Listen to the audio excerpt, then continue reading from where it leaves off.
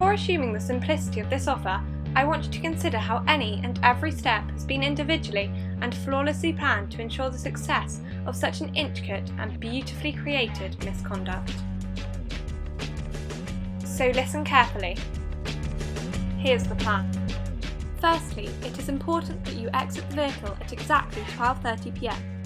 This is when 2 out of 3 of the members of staff are on their lunch break and when the antique is most vulnerable.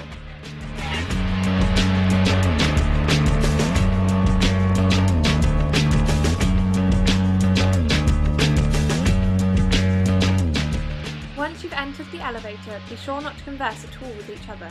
This could potentially jeopardise the offer as CCTV is continuously active at this time.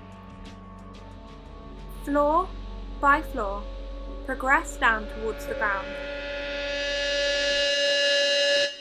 Take the front exit using the glass door and pace your way to the antique showroom. When you arrive, you will enter through the small corridor surrounded by countless vintage books. Follow the signs down the steady right-hand turning and continue until you see a sharp left-hand turn. I call this the reflection expanse.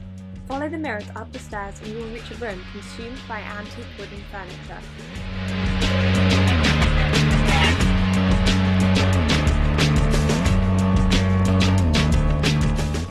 Surveillance research has told us that an employee may be occupying this room, so be prepared for an encounter. The antique is positioned upwards nearest to the wall. Grab it from the head and carefully place it in the bag.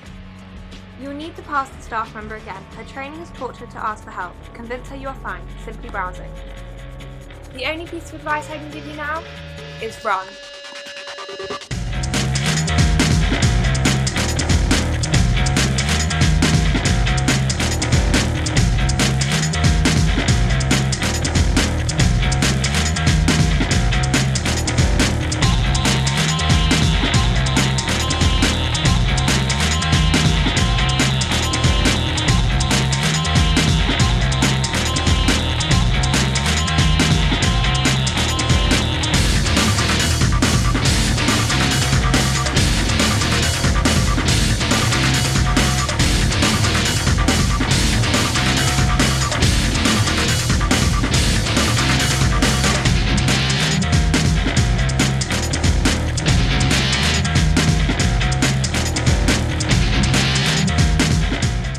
Remember, any offers are considered.